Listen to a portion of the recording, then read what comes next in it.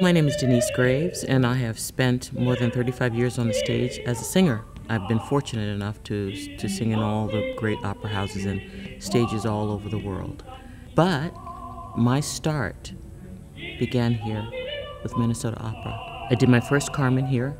That particular production was a big success that went on to lead to invitation after invitation after invitation.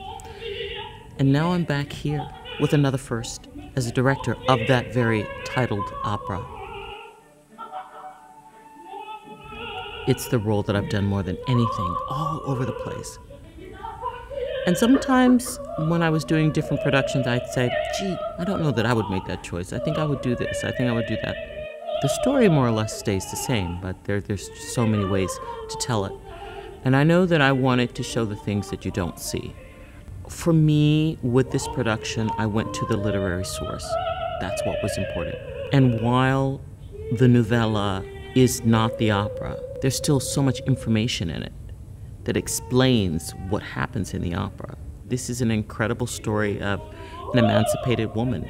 I have said that I see her sort of as a queen of her society, but she is also dangerous in the society that she comes from because she pushes out into society something completely different that we're not used to, and we're not used to seeing a woman, even still in 2022, be so bold and be so brave and sort of break all kinds of social structure. It's just one of those great, great, great operas that everybody can relate to. It's timeless.